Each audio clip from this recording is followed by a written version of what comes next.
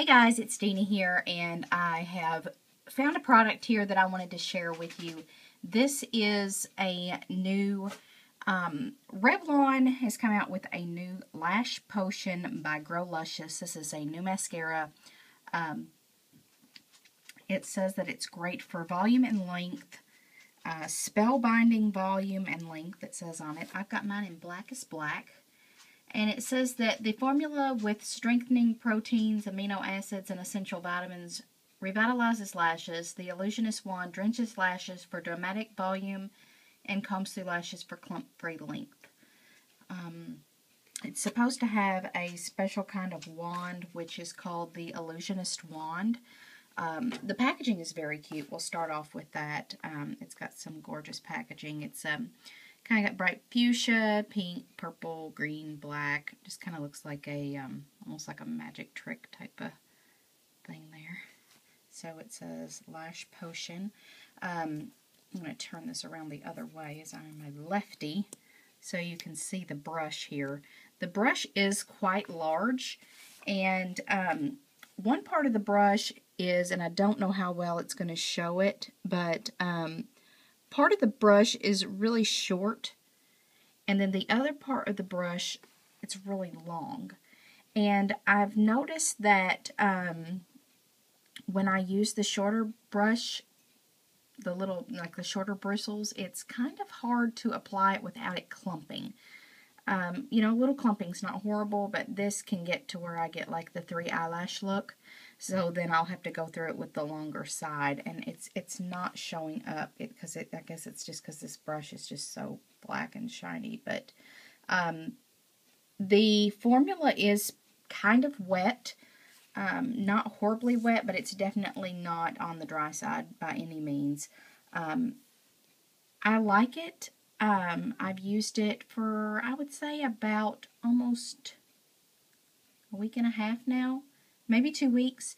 I paid $7.99 for it at CVS, and I don't know. I mean, it's not my favorite, but it's not the worst mascara. If I was going on a vacation, would I take it with me over all the other mascaras that I have? No.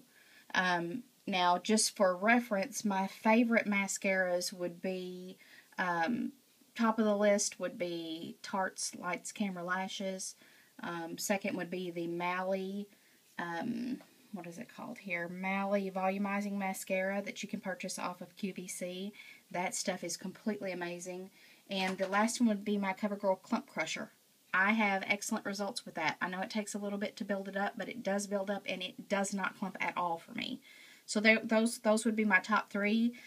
This one would go right along, you know, after those. It's not a bad mascara. I don't want you to think that in any way. I think it would work great for a lot of people.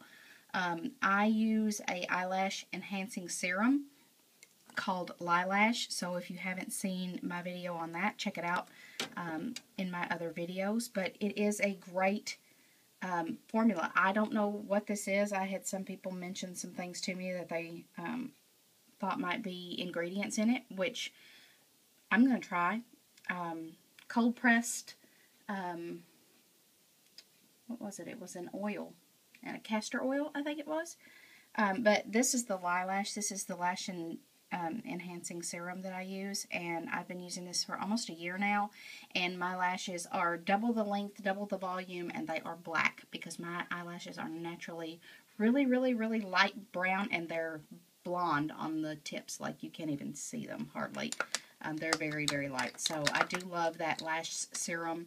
So I'm just going to flip the camera around really quickly and show you how the mascara applies. It's not clumpy. It gives pretty decent volume, and it gives pretty decent length. I would say it gives more length than volume. So I'm just going to flip the camera around really quickly, or my phone, because I use my iPhone. So hopefully this will work out okay, so bear with me because I don't do editing.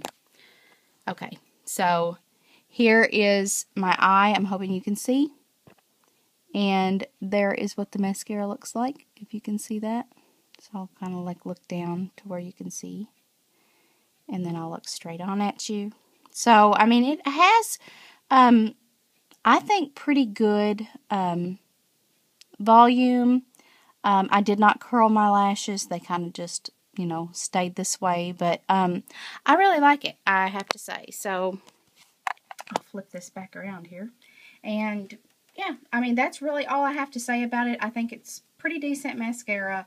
It's not in my top, you know, top 4, but you know, other than that, I don't think it's bad at all, and I don't really want to say anything bad about it. I think that it works quite well. It's just not as volumizing as my, you know, Tarte or my Mally or the